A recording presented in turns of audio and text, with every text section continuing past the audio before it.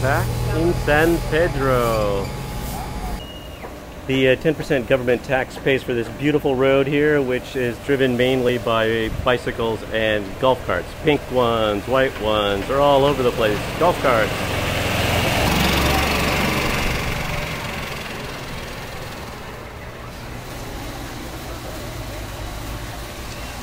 Joe's wife from Joe's Bike Shop said that they like to eat here, and we ate here a couple nights ago, and we had very good Belizean food, and the waiter was very friendly. It was JR, right? It was JR, that's right. The Coke man's here. Over here, the Coke man has arrived with his John Deere tractor and his pile of Coke.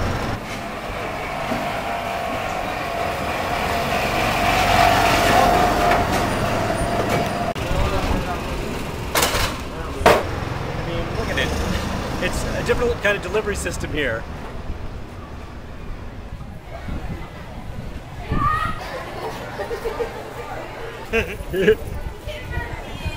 So what do you sell the kids? What? Hi.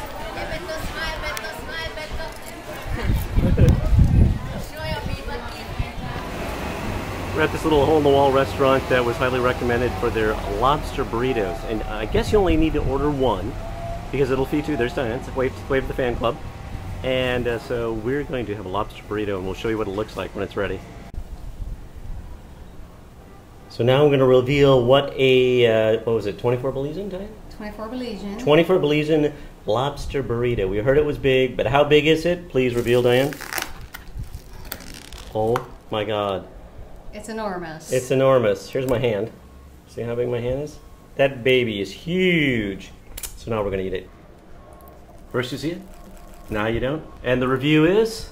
The Waraguma restaurant. It's excellent. Lobster burrito. That's good. I bet all their other food is really good too. And there really isn't a whole lot left. None at all. Man, we woofed that baby down.